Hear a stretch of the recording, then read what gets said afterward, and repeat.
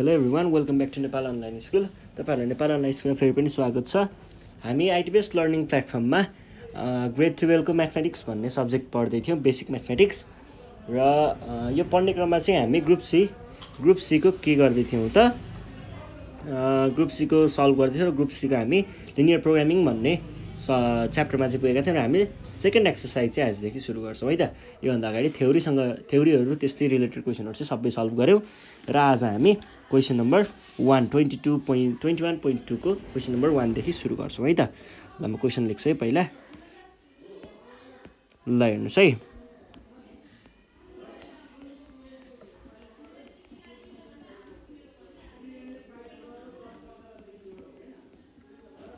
Find the feasible reason पत्ता लगाउनु पर्ने रहेछ। determined by the following inequalities.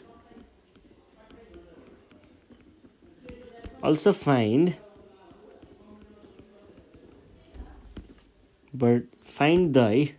the vertices of the region. ल अनि त्यहाँ पछाडी हामीलाई दिएको छ क्वेशन नम्बर ए भनेर भन्छ। क्वेशन नम्बर ए ले चाहिँ 3x + 4y इज यस्तो भन्छ 24 अनि अर्को पनि छ 2 र y 1। यसरी तीनटा कन्स्ट्रेन्ट्सहरु इनइक्वालिटिजहरु चाहिँ हामीलाई दिएको छ र अब हामीले यसको के पत्ता लगाउनु पर्ने छ त फिजिबल रिजन र भर्टिसेसहरु पत्ता लगाउनु पर्ने छ है त। अब के गर्छौं त हामीले यसलाई ग्राफमा गर्छौं। ग्राफमा भनेको कस्तो हो त ग्राफमा गर्छौं है त। ग्राफमा गर्छौं। ल अब सुरुमा ग्राफमा कुन स्टेप पर्छ त सुरुमा यो स्टेपको लागि कुरा गर्छौं। यो स्टेपमा हामीले के गर्ने गर्छौं त यो स्टेपमा चाहिँ हामीले ग्राफ बनाउने काम गर्छौं। ग्राफ बनाउनको लागि फेरि सीपीटीपी भन्ने लाग्छ है। सीपीटीपी यो युज गरेर गर्छौं। ल सुरु गरौँ है त। सुरुमा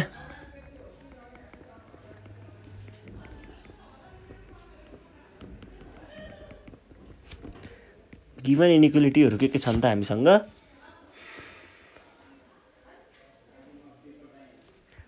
गिवन इनइक्वालिटीजहरु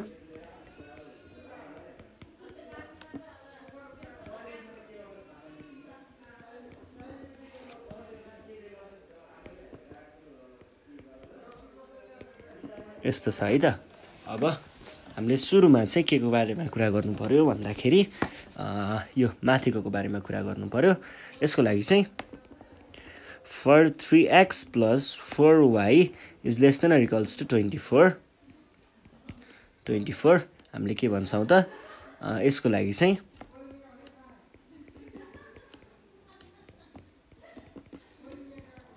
corresponding equations are हाम्रो corresponding equationहरु के हुन्छन् त भनेर भन्छ त आर हैन इज हो। एउटाको लागि इज हुन्छ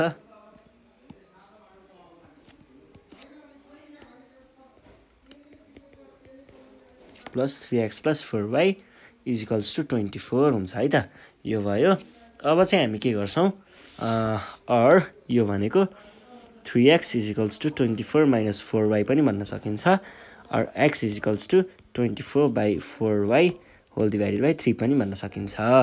अब हामीले के गर्छौं c भयो। अब p को लागि पोइन्टको लागि x र y सानो र टेबल जस्तो बनाउँछौं अनि यहाँनेर के भन्छौं त 0 x को भ्यालु 0 हुने बेलामा 0 = 24 - 4y/3 or 24 - 4y = 0 or y = 24/4 यो भनेको 6 हुन्छ। म चाहिँ यहाँ 6 हुने रहेछ। त्यसैगरी यदि y को भ्यालु 0 भएको भए के हुन्थ्यो त x = y को भ्यालु 0 भएको बेलामा x = 24 - 4 × 0/3 यो भनेको 8 हुने रहेछ। र अब हामी एउटा कुनै लिम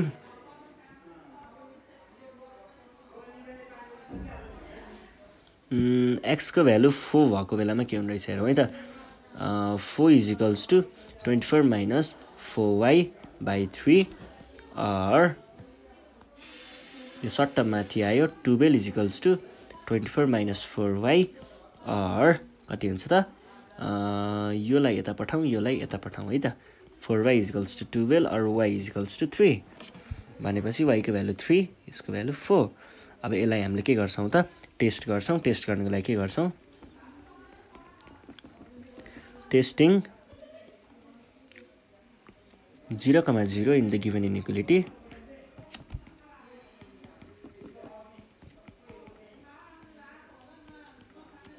गिभन इनिक्वालिटीमा 0,0 पोइन्ट राखेर हेर्छौं यो गर्दाखेरि चाहिँ के हुन्छ त 0 3 times 0 plus 4 times 0 is less than or equals to 24 भन्नु पर्यो or 0 is less than or equals to 24 कुरा ठिकै हो त हो ट्रु हो यो त ट्रु यस्तो भए हामीले के भन्छौं त since 0,0 satisfies the inequality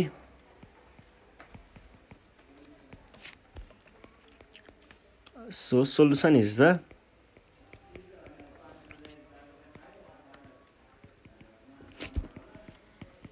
closed half plane closed हुन्छ half plane चाहिँ किनकि हामीलाई equals to भन्ने साइन पनि दिएको थियो closed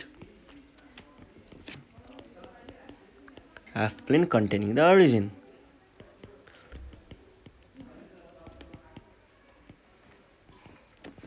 अब यसको डायग्राम बनाउनु पर्दाखेरि कस्तो हुन्छ त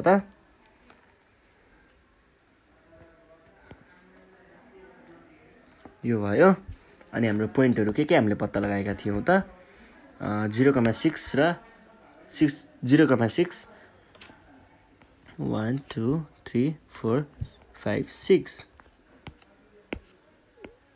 यहाँनेर पर्ने रहेछ 0,6 अनि 8,0 1 2 3 4 5 6 7 8 8,0 र 4,3 1 2 3 4 4,3 यो भयो अब यसमा हामीले क्लोज्ड प्लेन बनाउनु पर्ने हुन्छ क्लोज्ड बनाउने भनिसकेपछि यो भनेको कस्तो हुने रहेछ त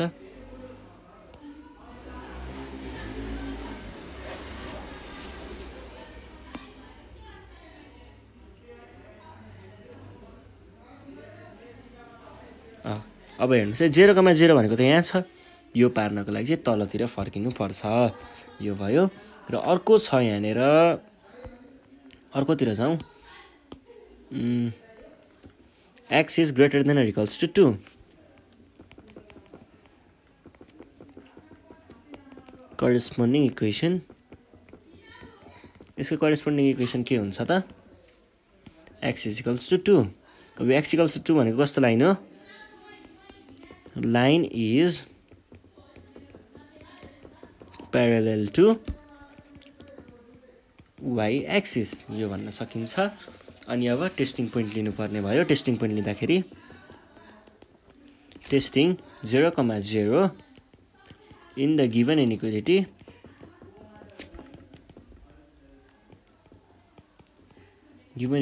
मा चाहिँ हामीले 0,0 राख्दाखेरि के हुन्छ त 0 is greater than or equals to 2 which is false यो भएपछि हामीले के भन्न पाउँछौं त since 0,0 does not satisfies the equation satisfies the inequality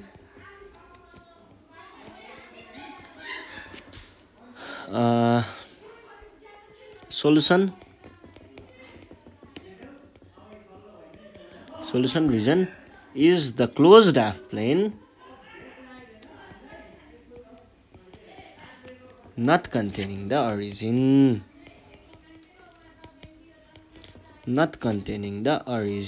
ORIG origin लाई कन्टेन नगर्ने खालको रहेछ not containing the origin भनेपछि हाम्रो लाइन कस्तो हुने भयो त पहिला सुरुमा त x is equals to 2 र क्लोज्ड हुन्छ भनेपछि x को भ्यालु यो लाइनहरुमा हरेक पोइन्टमा चाहिँ 2 हुन्छ र यतापट्टि ओरिजिन पर्छ भने नट कन्टेनिङ ओरिजिन भनेको यता अर्कोतिर गयो। त्यसै गरी अब अर्को लाइन छ, अर्को लाइन मैले यो कलर युज गरेँ। के भन्छ त अर्को लाइनमा y इज ग्रेटर देन 1। यसको लागि चाहिँ के हुन्छ त हामीले यो यसको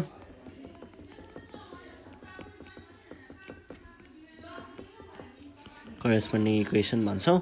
करेस्पोन्डिङ इक्वेसन के छ त यसको लागि y इज इक्वल्स टु 1 छ। करेस्पोन्डिङ इक्वेसन 1 छ। Line is parallel to x axis, x एक्सिससँग parallel हुन्छ। र यो प्यारलल भइसके पछाडि हामीले के भन्छौँ त टेस्ट गर्नुपर्ने हुन्छ।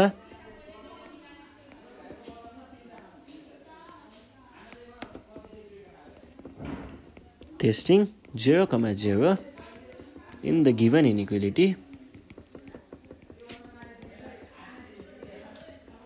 गिभन इनिक्वालिटीमा 0,0 राखेर हेर्दाखेरि के हुन्छ त 0 इज ग्रेटर देन 1 हुन्छ, जुन चाहिँ के हो त फल्स हो। फल्स हो, यो फल्स भइसके पछाडि हामीले के भन्छौँ त since 0,0 does not satisfies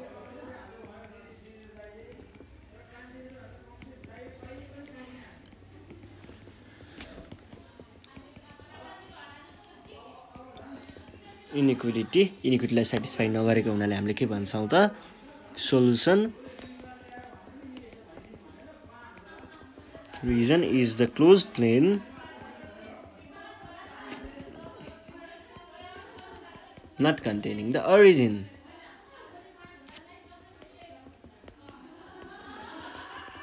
Not containing the origin. ओरिजिनलाई content नगर्ने खालको लाइन रहेछ। र y को भ्यालु 1 कहाँनेर हुन्छ त यो लाइन जति सबैमा y को भ्यालु 1 हुन्छ। र ओरिजिन यहाँ पर्यो भनेपछि माथितिर फर्केको हुने रहेछ।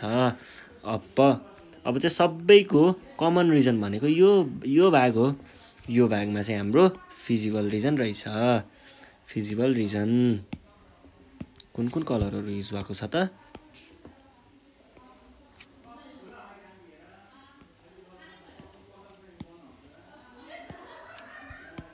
अनि अर्को छ यो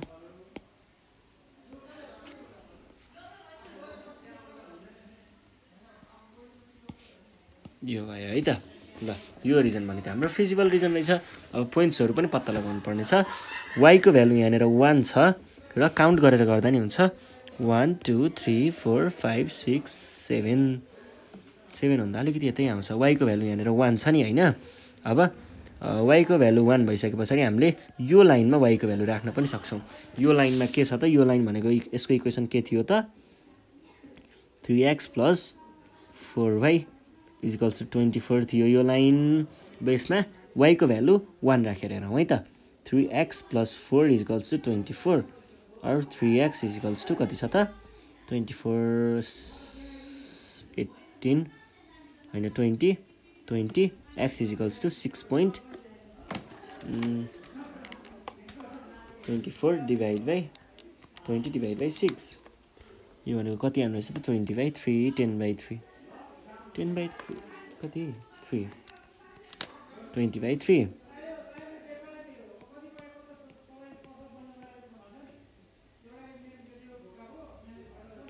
ल हेर्नुहोस् है।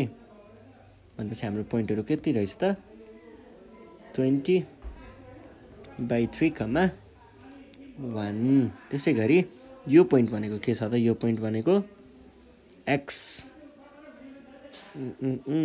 को भ्यालु 2,1 र यो भनेको 2, अब यहाँनिर चाहिँ यसैको इक्वेसनमा x को भ्यालु 2 राखेर हेर्दा 3 × 2 + 4y = 24 और 4y = 16 हो हैन 4y = 18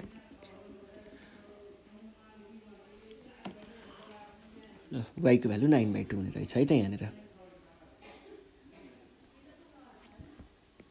9/2। यो पोइन्टलाई मैले a भने B भनेर C भने तीनटा पोइन्टहरु त्यसो भए हाम्रो फिजिबल रिजनहरु के रहेछ त Therefore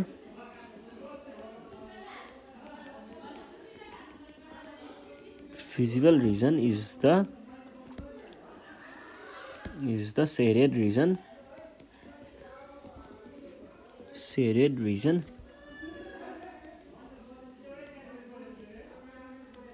enclosed by triangle छ नि हैन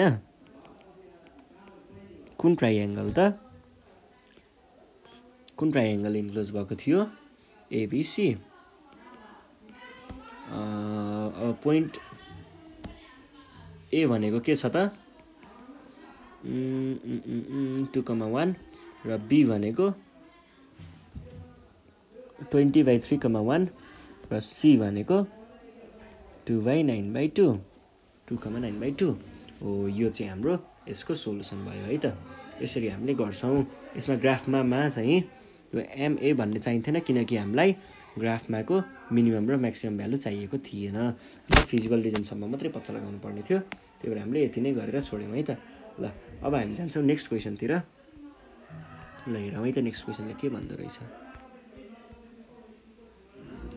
अर्को क्वेशन छ अर्को क्वेशन त्यस्तै नै हो हामीले पत्ता लगाउनु पर्ने कुराहरु चाहिँ यही नै हो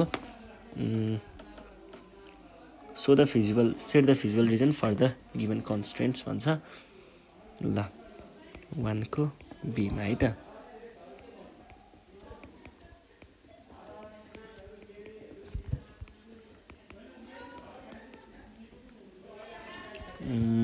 x is greater than or equals to 0 भनेर भनेको छ यसरी तीनटा कन्स्ट्रेन्ट्सहरु चाहिँ दिएको छ है त अब यो तीनटा कन्स्ट्रेन्ट्सलाई चाहिँ हामीले यसको फिजिबल रिजन पत्ता लगाउनु पर्ने छ फिजिबल रिजनहरु पत्ता लगाउनको लागि हामीले के भन्छौं सुरुमा यसको लागि कुरा गर्नु पर्दा for 3x plus 2y is less than or equals to 18 के छ त हामीलाई थाहा भएको कुरा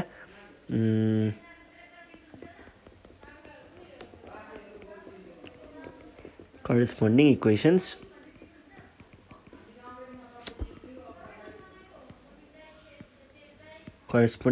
is के छ त 3x plus 2y is less than or equals to 18 यो भयो इक्वेसन भनेपछि यहाँ इक्वल्स टु हुनु पर्यो or 3x is equals to 18 minus 2y or x is equals to 18 minus 2y by 3 यो भयो र अब हामीले यसको पोइन्ट्सहरु पत्ता लगाउनु पर्दा यसरी राख्ने गरिन्छ x को भ्यालु 0 भएको बेलामा x को भ्यालु 0 भयो भने के हुन्छ त 18 minus 2y हुन्छ or 2y is equals to 18 or y is equals to 9 हुन्छ 9 त्यसैगरी y को भ्यालु 0 भएको बेलामा के हुन्छ त 3x is equals to 18 or x is equals to 18 by 3 is equals to 6 हुने रहेछ 6 र 0 त्यसैगरी यदि y को भ्यालु चाहिँ 6 भयो भने के हुने रहेछ हेरौँ है त y को भ्यालु 6 भएको बेलामा 3x plus 2y is equals to 18 or 3x y को भ्यालु 6 भएको बेलामा plus 2 times 6 is equals to 18 or 3x is equals to 18 minus 12 is equals to 6 x is equals to 2 हुने रहेछ है त यो भ्यालु पनि पत्ता लाग्यो र अब हामीले टेस्ट गर्छौं testing the point भन्दा नि origin 0,0 given inequality मा चाहिँ हामीले 0,0 राखेर टेस्ट गर्छौं त्यो गर्दाखेरि के आउने रहेछ हेर्छौं है त 0,0 भन्ने कुरा त भइहाल्यो in the given inequality के थियो त inequality भनेको 3 times 0 plus 2 times 0 is less than or equals to 18 or 0 is less than or equals to 18 which is true त्यसो भए हामीले के भन्छौं त since satisfies the के लाई satisfy गरेको थियो satisfies the equation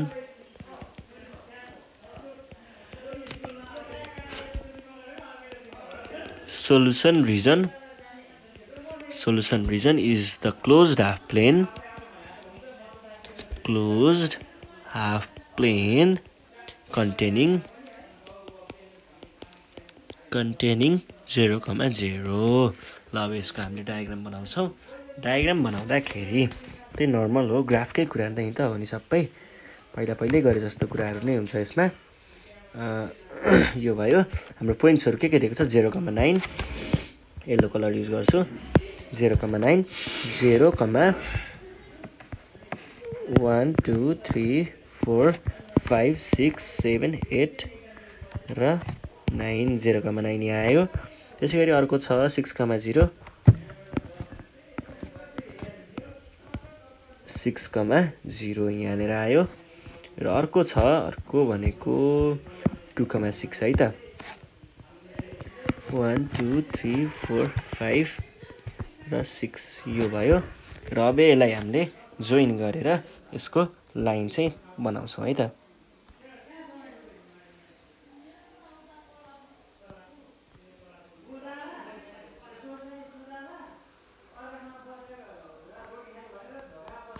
यो भयो हैन। अब यसलाई चाहिँ हामीले एउटा भनिहाल्यौँ, टेस्ट गरेर यताउता निकालेर गरिहाल्यौँ। 0, 0 भनेको यो पोइन्ट थियो र यता तलतिर पर्थ्यो हाम्रो प्लेन। र अब हामी नेक्स्ट के भन्छ यो इक्वेसनतिर हेर्छौँ। नेक्स्ट इक्वेसनले चाहिँ के भन्छ इनइक्वालिटी। नेक्स्ट इनइक्वालिटीलाई मैले जस्तै ग्रिन कलरले डिनोट गरेँ भने for x + y is lace greater than or equals to 6 यस्तो भएको खण्डमा हामीले के गर्छौँ त यसलाई पनि त्यही CPTP नै लगाउने हो। CPTP भनेको करेस्पोन्डिङ, अनि त्यहाँ पछाडि पोइन्ट्स, अनि टेस्टिङ, अनि प्लेन एन्ड प्लटिङ। अब पहिला सुरु के को लागि त करेस्पोन्डिङ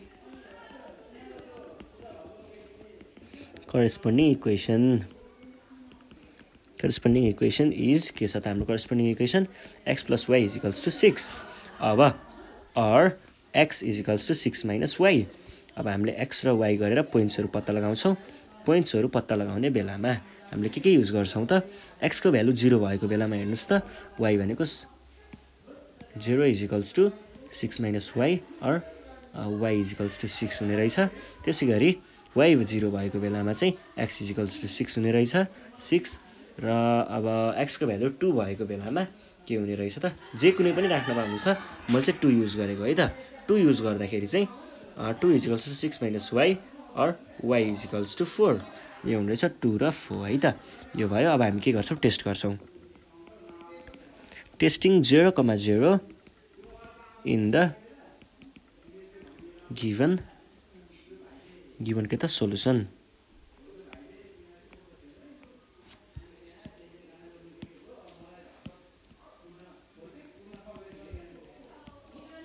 गिवन इनइक्वालिटीमा राखेर हेर्दाखेरि हामीले के भन्छ त 0 + 0 is less than or equals to 6 which is के त ट्रु। त्यही भएर हामीले अब के भन्न पाउँछौँ त यसको लागि since 0, 0 satisfies the given inequality, so we can say that ल के हो कुरा यही छ है। यो भयो closed half plain containing the origin भनेर भन्न पाइन्छ। र कन्टेनिङ द ओरिजिन भने पछाडि हामीले अब के गर्नुपर्ने हुन्छ त प्लट गर्नुपर्ने हुन्छ। प्लट गर्दाखेरि प्लेन एन्ड प्लट भनेर भन्छ। प्लेन प्लट गर्दा हामीले जिकेको पोइन्टहरू के छ त 0, 6 लाई राख्नु पर्यो भनेको के हो त 1 2 3 4 0, 1 2 3 4 5 6 0, 6। त्यसैगरी अर्को छ 6, 0 भनेको कति रहेछ 1 2 0 6, 0 भनेको यो भयो 6, 0 र 0, 6 को लागि चाहिँ 1 2 3 4 5 6 यहाँनिर के रहेछ त 0, 6 रहेछ। र त्यसैगरी अर्को हाम्रो पोइन्ट के निकालेको थियौँ 2, 4 है त। 2, 4 भनेको 1 2 1 2 3 4 यहाँनिर पर्दो रहेछ है त। अब हामीले के गर्छौँ त यो सबै पोइन्टहरूलाई जोइन गर्छौँ। जोइन गरेर कसरी कुन फर्ममा जोइन गर्छौँ त भन्दा योलाई चाहिँ क्लोज्ड प्लेन हो भन्ने हिसाबले जोइन गर्छौँ है त। अनि यो कुरा भइसके पछाडि हामीलाई अर्को कुरा के पनि थाहा छ त ओरिजिनतिर पर्ने भाग चाहिँ हाम्रो सोलुसन हो भनेको तलतिर हैन। यो भयो। अब हाम्रो लास्ट एउटा इक्वेसन छ, त्यो इक्वेसनको बारेमा पनि हामी कुरा गरिहाल्छौँ है त। इक्वेसनले के भन्छ भन्दाखेरि x इज ग्रेटर देन 0 भनेर भन्छ। यो भनेको के हो त? x इज ग्रेटर देन 0 भनेको के लाइन हो त? 0 is the closed plain, closed plain right to y axis. यो चाहिँ किन भनेको भन्दाखेरि यो x को भ्यालु यहाँबाट यतातिर गयो भने चाहिँ ग्रेटर देन 0, किनकि यो भनेको 1 2 3 4 5 हो। यतातिर गयो भने चाहिँ -1 -2 -3 हुँदै जाने हो, यतातिर त घट्दै जाने हो भनेपछि अभियसली राइट साइडतिर चाहिँ ग्रेटर हुने रहेछ 0 भन्दा भन्ने कुरा हुन्छ र यो यतातिर गयो। ल हामीले तीनटा कलर युज गरेका छौँ, व्हाइट अनि ग्रीन र येलो, र हाम्रो कमन पोर्सन भनेको चाहिँ के हुन्छ त? यो वाला ट्रायंगल चाहिँ हाम्रो कमन पोर्सन निस्केको छ है त। ल यो भयो, यो पोर्सन हाम्रो कमन रिजन भयो र अब हामीले यसलाई सेट गर्छौँ है त।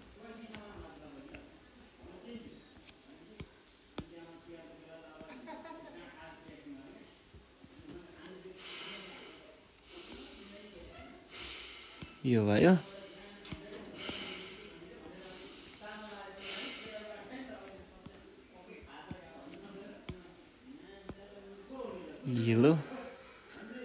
येलोलाई हामी यहाँ राखौँ र अब यो हाम्रो के भयो त? फिजिबल रिजन निस्कियो।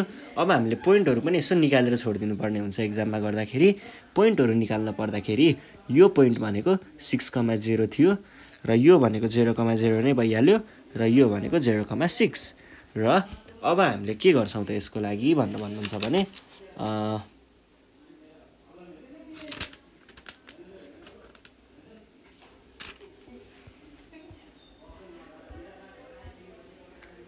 0,6 त ठिकै थियो। यहाँनिर चाहिँ इनिक्वालिटी कस्तो थियो त? इनिक्वालिटीमा चाहिँ यहाँनिर चाहिँ ग्रेटर देन भन्ने कुरा थियो। यो ग्रेटर देन भएको हुनाले हामीले नट कन्टेनिङ भनेर भन्नुपर्छ। नट कन्टेनिङ भनेपछि यो सबै कुराहरू यसरी उड्छ। यो सबै गइसके पछाडि हामीले यसलाई के गर्नु पर्यो त? यसले यो ग्रीनवालाले बिगारेको रहेछ कुरा। ग्रीनवालाले बिगारेको भएर हामीले ग्रीनवालालाई नै सपार्नुपर्छ। त्यही भएर ग्रीनवालालाई नट कन्टेनिङ भनेपछि 0,0 यहाँ पर्छ। नट कन्टेनिङ भनेपछि माथितिर फर्किने भयो, यस्तै माथितिर फर्काउँ र हाम्रो कमन रिजन भनेको कुन पर्ने रहेछ त? अब बल्ल कमन रिजन निस्किन्छ। कमन रिजन भनेको यो पोर्सन चाहिँ हाम्रो कमन रहेछ है त। ल अघिकोलाई छोडेर यो पोर्सन चाहिँ हाम्रो कमन रिजन भयो। ल यो भयो।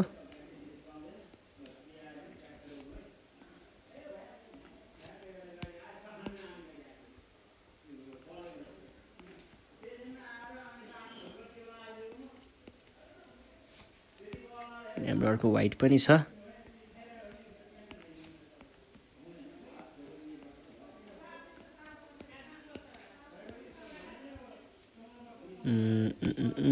यो कलर येलो, व्हाइट,